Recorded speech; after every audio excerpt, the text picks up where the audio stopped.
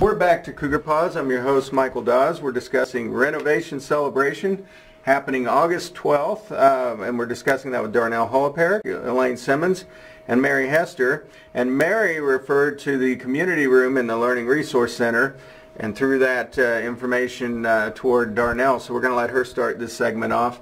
I noticed that there's a room named the Plaza de Kavanaugh Community Room. Can you explain to listeners what that room is and how it will be used? Sure, Mike. Well, first of all, we're talking about the library's building and several other facilities have been 40 years old. So as the planning committee continued to work on all of the renovations, they were looking for the next 40 years. And one of the things that we had to look at is trying to get our community people to come out to use our services. And so, as you well know, many of the things that have been done in the Learning Resource Center came from private funds from wonderful donors. And they had an opportunity as we were going out and securing funds to have naming rights. And the Plaza de Kavanaugh Community Room was named after Gene Kavanaugh's family.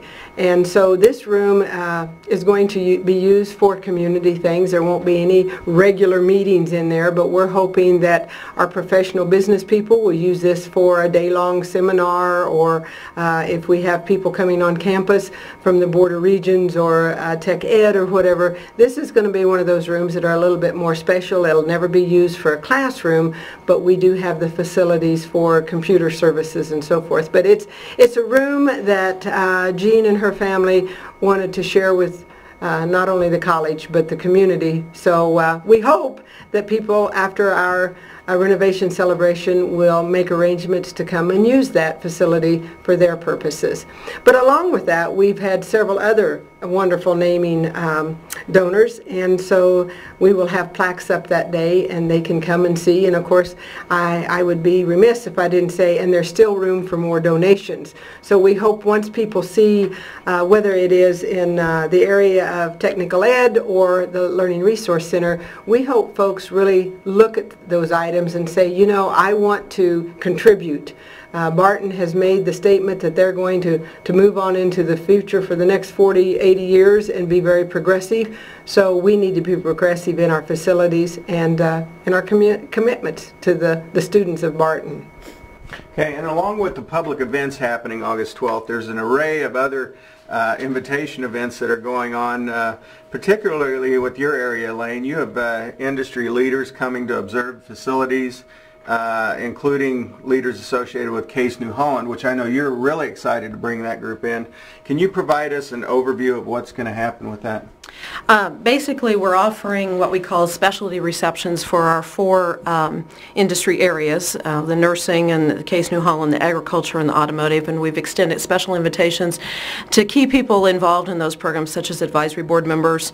You mentioned Case New Holland. We're very pleased to have representatives from headquarters out of Racine, Wisconsin, coming for the day to celebrate with us. Other individuals that through their involvement in the industry, their interest in education, and quite frankly, employers who have a vested interest in the to-be applicants that we'll be sending their way have spent enormous amounts of time and money with us in helping us make sure that our curriculums and our programs are cutting edge, that they deliver applicants with the skill sets and the abilities that they desire when they are sitting down and interviewing them. And so we want to celebrate with these individuals, these folks that I consider to be owners of these programs, and without them we would simply be doing what we think is best, which we all know is not the best way of providing career technical training. We need to hear from those leaders in those industries to tell us what is needed today, and then we need to adapt our curriculum as such. So we're hopeful that they'll come and they'll celebrate with us. We'll have some munchies. We'll look at the new facilities. We'll shake hands and we'll smile and laugh and we'll celebrate a lot of hard work that has been done by a lot of people beyond the folks here at the college. So how big of an opportunity is this for you in an online and social networking world? You now get these groups of people in your environment, in your trenches, so to speak, face to face.